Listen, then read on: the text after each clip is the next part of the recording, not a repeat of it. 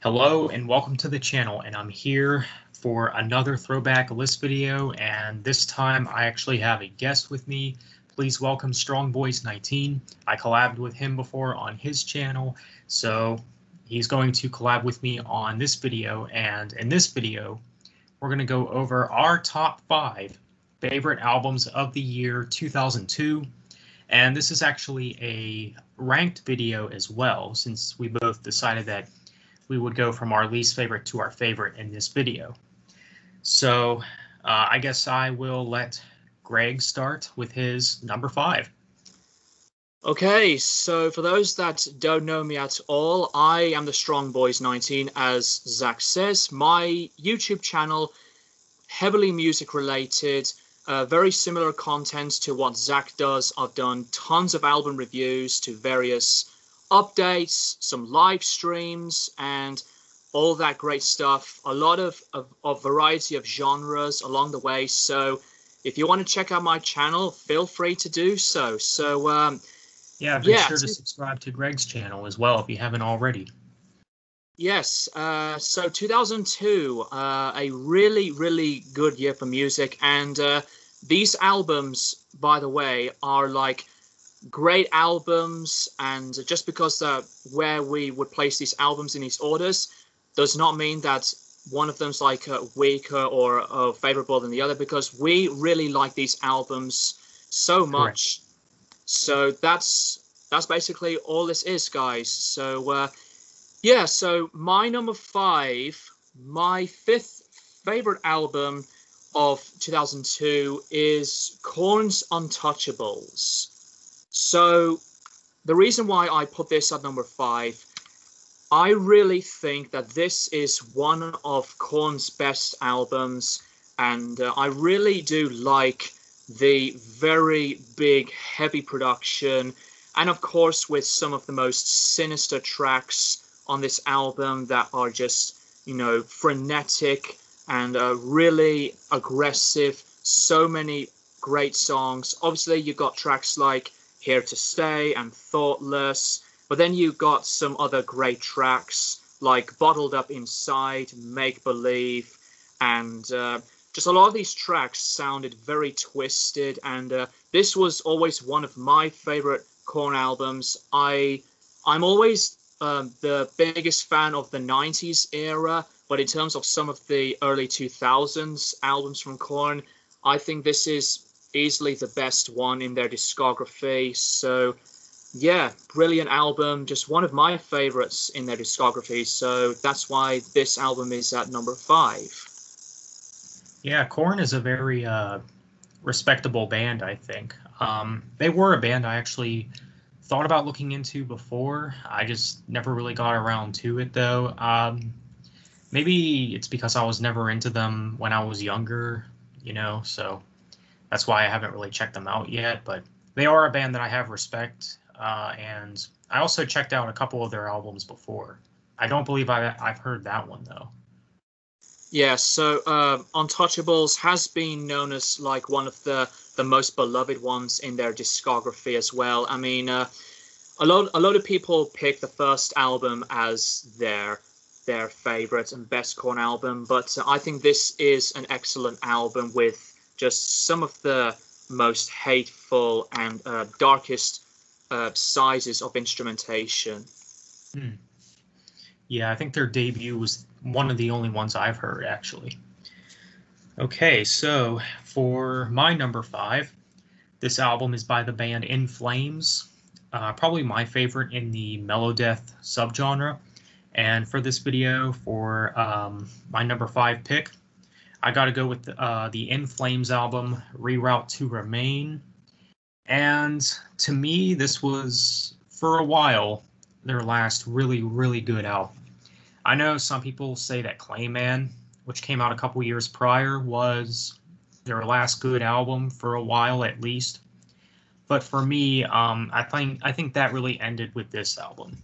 This album actually has a lot of very strong tracks. The title track, Free Fall. Free Fall is just an epic sounding song. Of course, you got other really great tracks. Minus is kind of an underrated one. Yeah, interesting instrumentation going on here. They're definitely doing something different at this point. Um, Kind of an underrated album from In Flames. I mean, that's really all there is to say about it. Definitely not a bad album. So, Reroute to Remain by In Flames.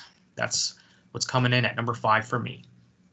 Yeah, so In Flames were one of these other bands that I thought started really strongly, and I have pretty much most of the Beloved era from In Flames, and I really do love the Jester Race, which is my favorite In Flames album, and then you That's got my favorite too. yeah, and then you got Horacle, which is one of my favorites. I think Clayman is very good as well as Colony, but with Reroute to Remain, I think that one is like one of their, if not in my opinion, the last very good In Flames album up until they decide to go very melodic and go completely dire with weaker instrumentation, in my opinion, because I thought Yeah. that I thought that In Flames started out very, very good as a melodic death metal band, but to me they were hitting so many nosedives with the latest stuff. But I have lost interest in Flames after the Siren Charms album, but that's a very good pick for Reroute to Remain. Yeah. Yeah. I think Siren Charms is when they really started going downhill. Okay, so my number 4 pick, I actually do not have the album on CD yet, but number 4 is Dream Theater's 6 Degrees of Inner Turbulence. And this album, to me, when I first listened to it, I was absolutely amazed by how very diverse and different the album sounded. And this is one of those albums that some people may say that it's like a bit of an underrated album.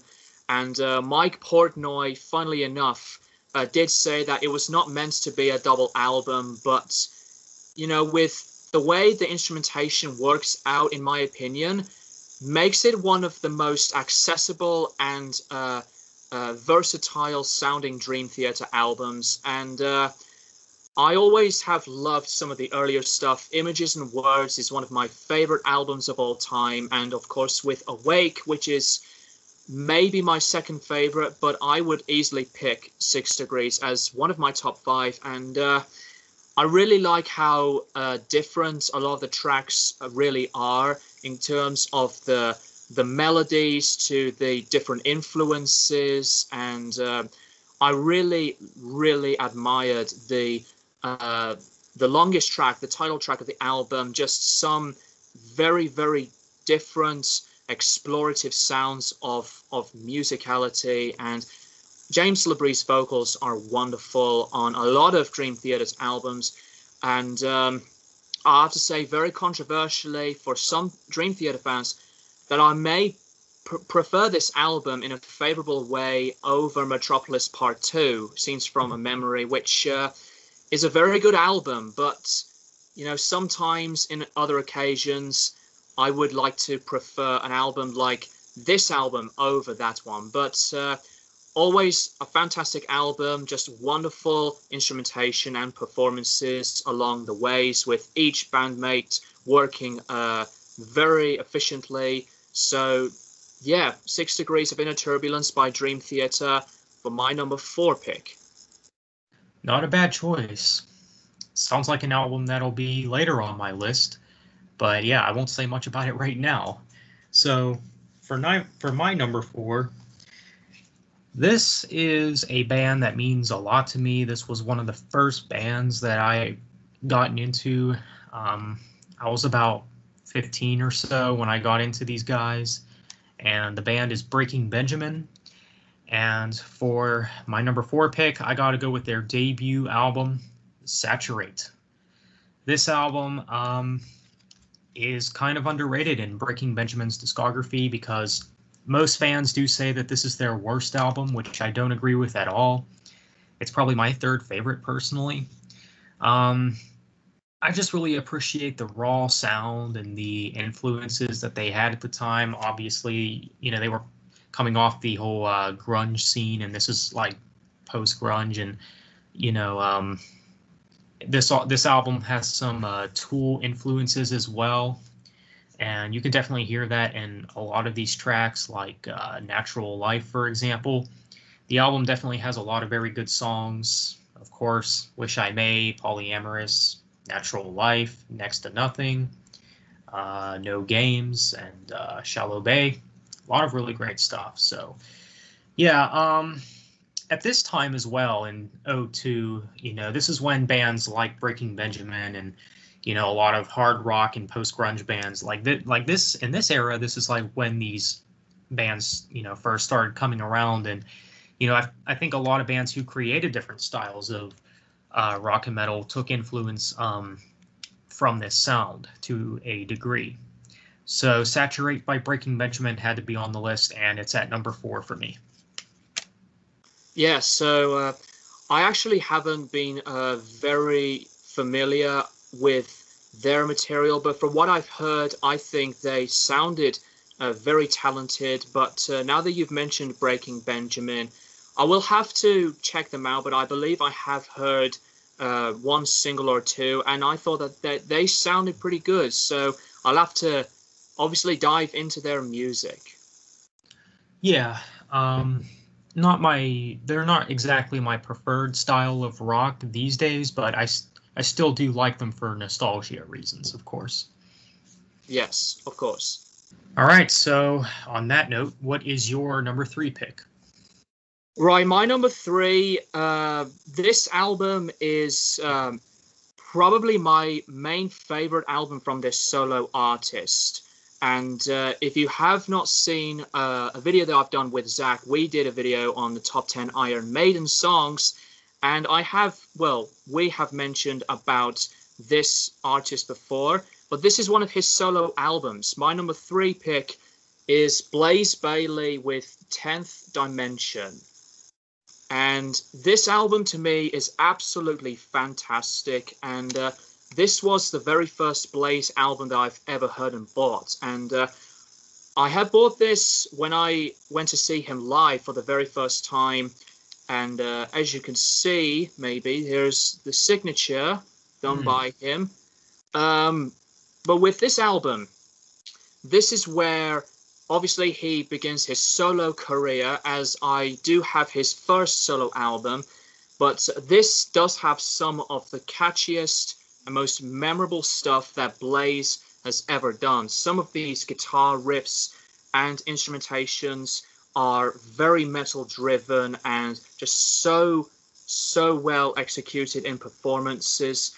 Just a lot of these tracks deliver so well, and I think Blaze's vocals, when he went solo after Iron Maiden, he was improving so massively, and I really like some of these bangers on here. You got Kill and Destroy, The 10th Dimension, Land of the Blind, and Speed of Light. This is just something very upbeat and straight to the point, balls to the wall, heavy metal goodness. And this was also produced, engineered, and mixed by Andy Sneap, as some of you guys may be very familiar, as he's done many albums in those roles, but highly recommend some of his early solo stuff from Blaze Bayley. And this is just one of the best solo albums that I have checked out. Just something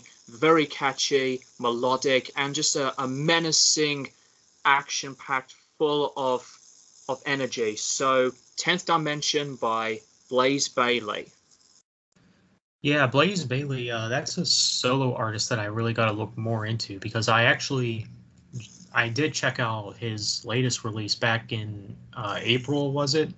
And I really did enjoy that one. So if his solo stuff is like anything like that, I'll probably end up liking a lot of his solo work then.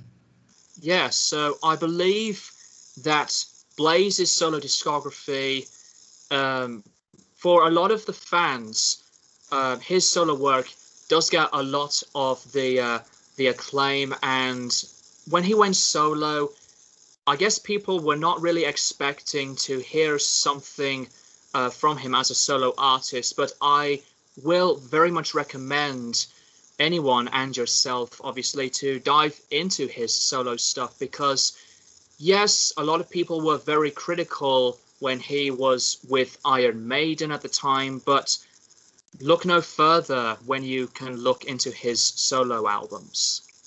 Yeah, I will have to check those out. All right, so my number 3 is from one of the bands that got me into metal back 7 or so years ago, and the band is Demon Hunter, and what I have is their debut album, the self-titled. And like I said with Breaking Benjamin's debut, there are some people that say that this is Demon Hunter's weakest album for some reason. But I really do like this one. Again, with the amount of influence that the band had at the time.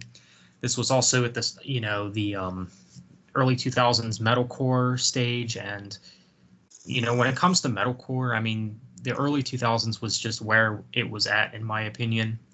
And I mean, this is a heavy one for sure. I mean, the amount of influences, of course, they have so many influences, such as with genres like grunge, melodeath, new metal, of course, and obviously metalcore. And this album, some people say, is Demon Hunter's new metal album, and I can definitely see why, because this album definitely showcases a lot of their Slipknot influences, and if you're a fan of early Slipknot, you will probably enjoy this one.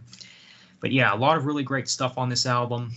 Screams of the Undead, Infected, My Throat is an Open Grave, Through the Black, a lot of really solid stuff. So Demon Hunter's debut, I really do like this one, and I do believe that Ryan Clark, or one of the band members, stated that, or at least this is a rumor that I heard, but apparently they want to do something special next year for a 20th anniversary of this album, which I'm not sure what they're going to do, since they are releasing their new album Exile probably early 2022. So maybe we'll get something special regarding the debut later in the year. So yeah, so Demon Hunter, the debut album, that's what's at number 3.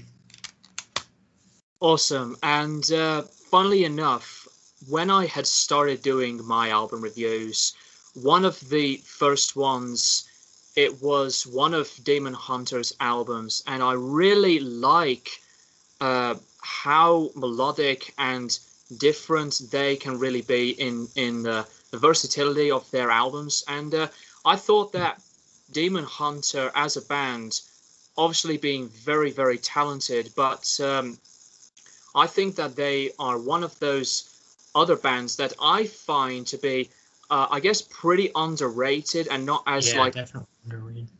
Yeah, pretty underrated and not as well acclaimed. But I will have to revisit that band at some point now that you've brought that album up. But I really liked one of their albums from the early 2010s, and I think it was the album. I think it was True Defiance. That was the album that I did review from them, and I really enjoyed that one a lot. So, yeah, I'll have to come back. I think I remember checking out your review like a few years or so back, actually, for that review for that album. Yeah.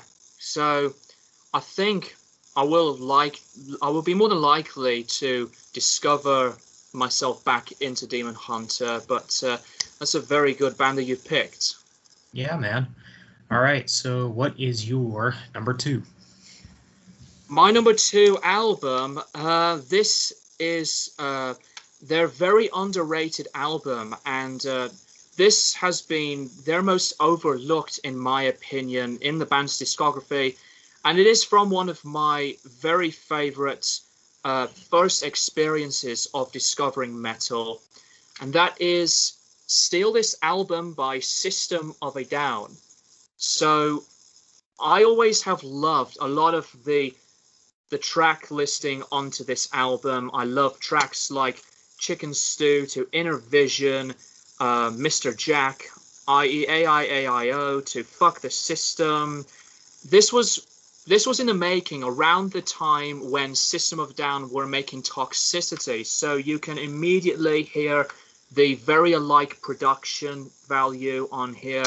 But I'll have to personally admit, while I think a lot of their albums, even though they've made 5, hopefully they'll make another album, but their discography is one of my favorites, not just because of the very brief few minutes of these manic to funny, frenetic, wild instrumentation of material, but I find that some tracks on here are excellent and one of their most underrated gems in the band's discography. And what I also love is just that minimal look of the album cover and the way it's released as like a CDR type of design, which I think really does suit the kind of gimmick. But I mean, vocals wise, Tankian and Malakian together, just fantastic. And I will have to personally think that it's their very underrated album, and I really like the later albums like of Hypnotize and Mesmerize, but sometimes I would pick this album as one of my top favorites. So I always love this album, just near perfect. My favorite obviously being Toxicity, because it's one of the greatest albums of the 2000s and their magnum opus. But I have always admired so much stuff onto this album. So System of a Down with Steal This Album and my number 2. Nice. Yeah, System of a Down's another band that I've been kind of off and on with. Like, I have listened to their album Toxicity in full, and I think that is a very good album. And I believe I heard some stuff from, I think Mesmerize, was it? And their self-titled album, but I haven't really heard much besides those, actually. I don't think I've heard anything from that album in particular. I think they're a pretty solid band, though, from what I've heard. Yeah, I know that some people may give System of a Down a lot of flack because of the way they sound and the way they make this kind of music in that type of way. But when you actually think about it, I think they are one of the most important modern metal bands, as that a lot of lyrics are very deep and serious. And I personally, not that I'm a political person myself, but I think that a lot of the lyrics on their music have been very relevant from then to today. But I have always loved more of the instrumental side, but I can see why they've been a very important band for a lot of the lyrical contents. That's just, something that not a lot of metal bands of modern metal could really do. But I think that System of a Down are one of those most important alternative metal masters. So, yeah. Nice. All right, so for my number 2, this is an album that I think most people would not have on the list, especially this high, since this is regarded as one of the weakest albums from this band. I might agree with that, but even in saying that, I still think it's a very, very strong album, because this band has no bad albums. So the band I am, of course, talking about is Rush, and the album that I have on this list at number 2 is their album Vapor Trails.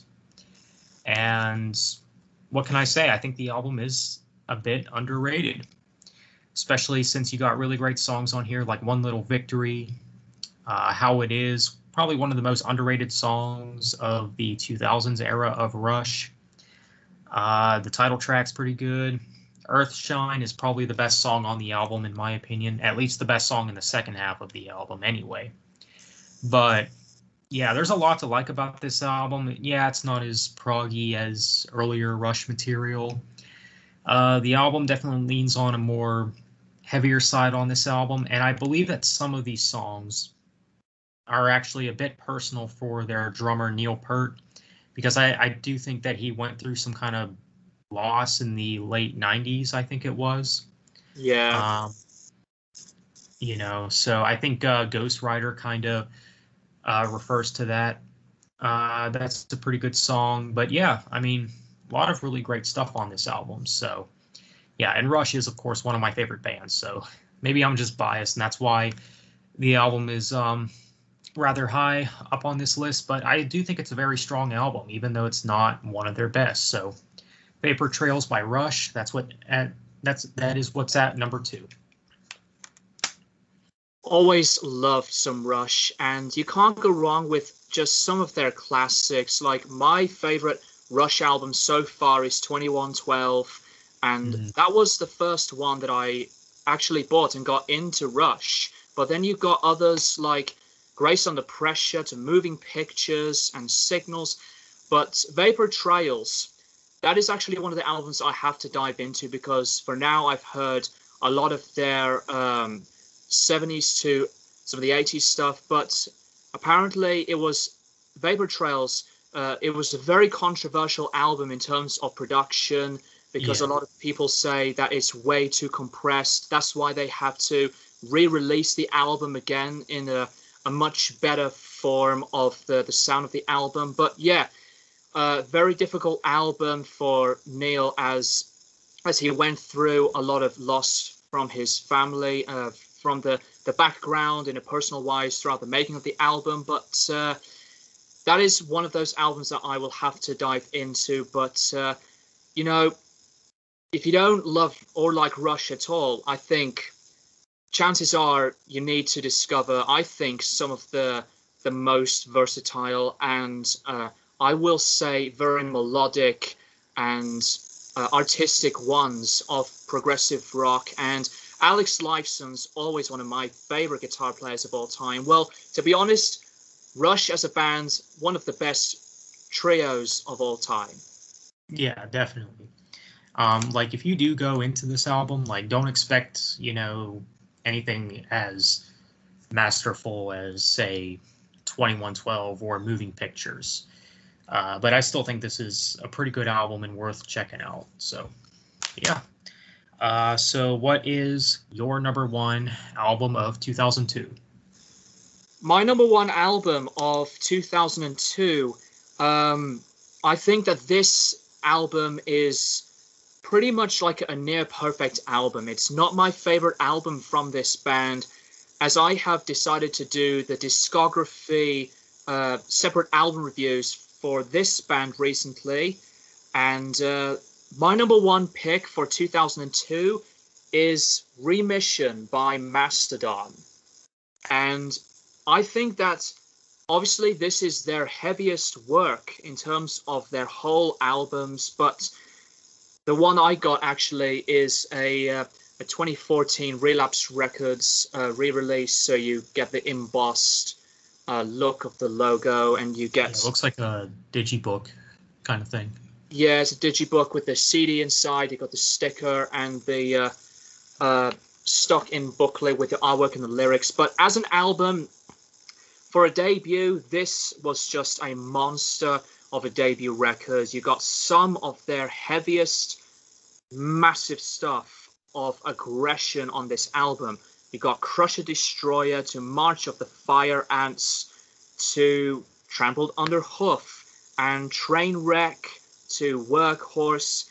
This is where Mastodon were really finding themselves in terms of, you know, presenting to the world what a band like these guys can really do. And for a lot of modern metal bands, Mastodon's always one of the greatest, in my opinion, and they are one of my top 10 metal bands of all time. And I am also very anticipated for their new album, and I know that a lot of Mastodon fans are like either critical or just, you know, praising some of their newer stuff. But with earlier albums like this album, Remission does have a lot of these firing and just a manic sounds of some of the best guitar riffs to the best drumming. And, you know, I think that this is just one of those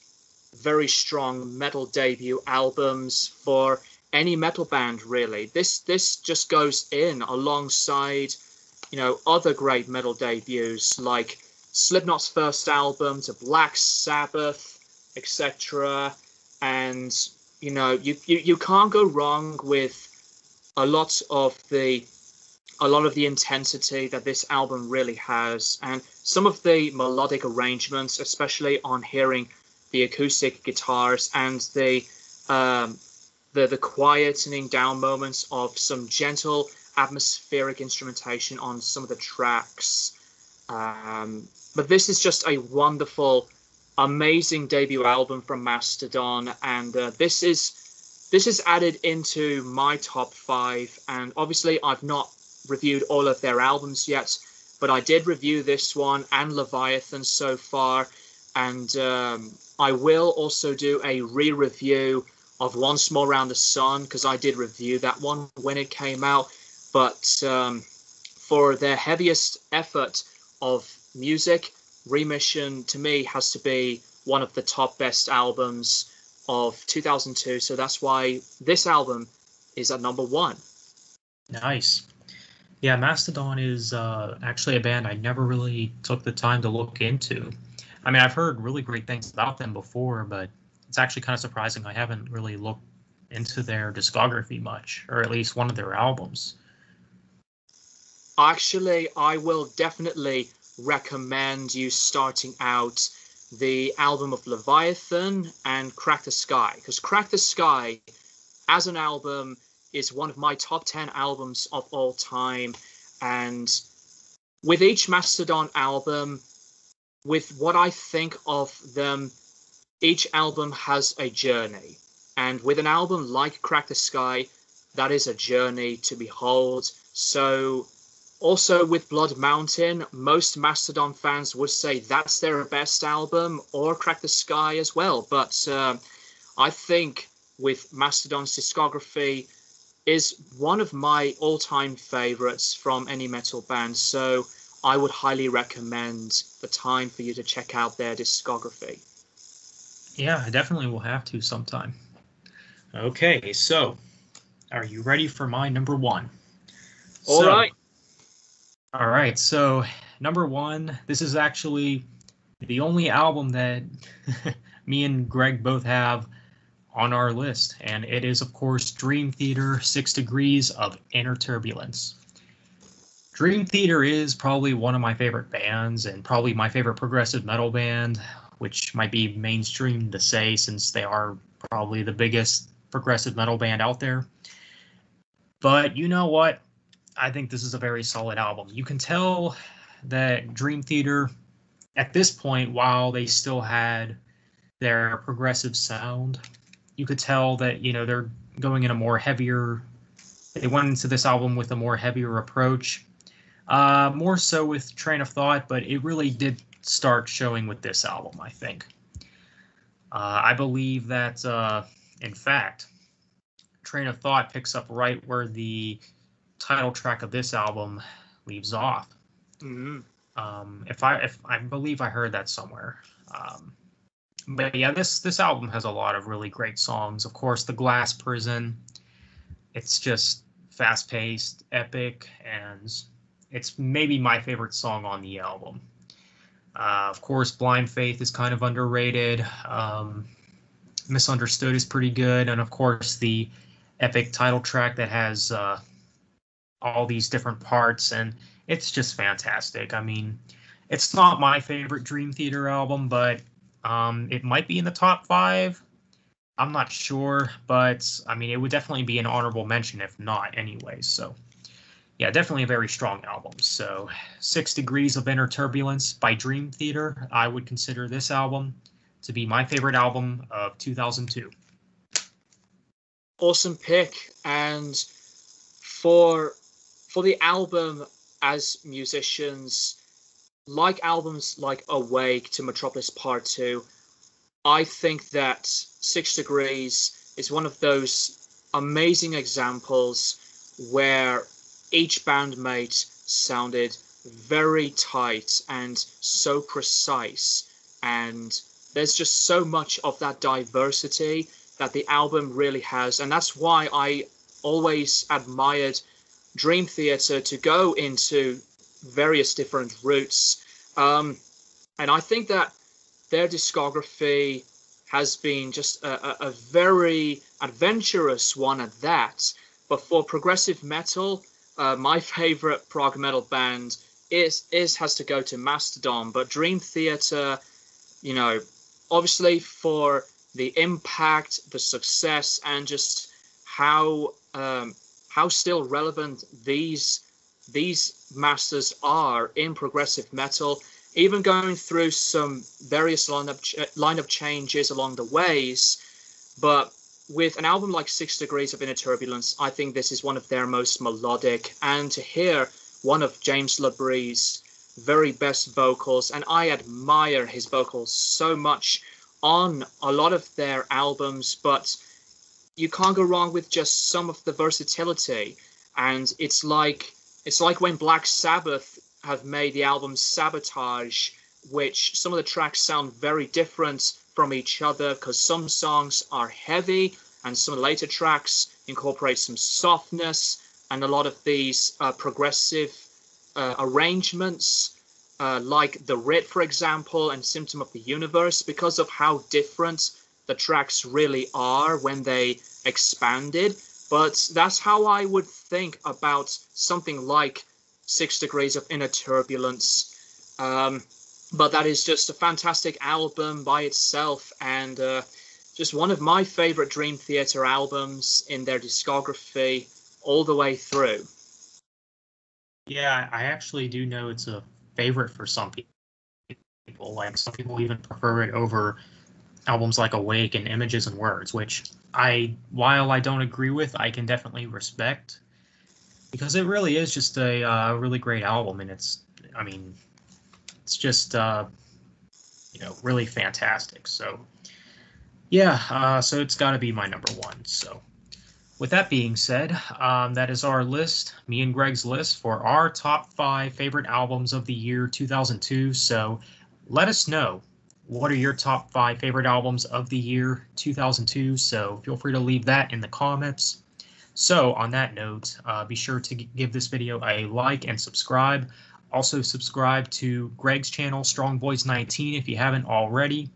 So with that being said, thanks for watching. Have a nice day, and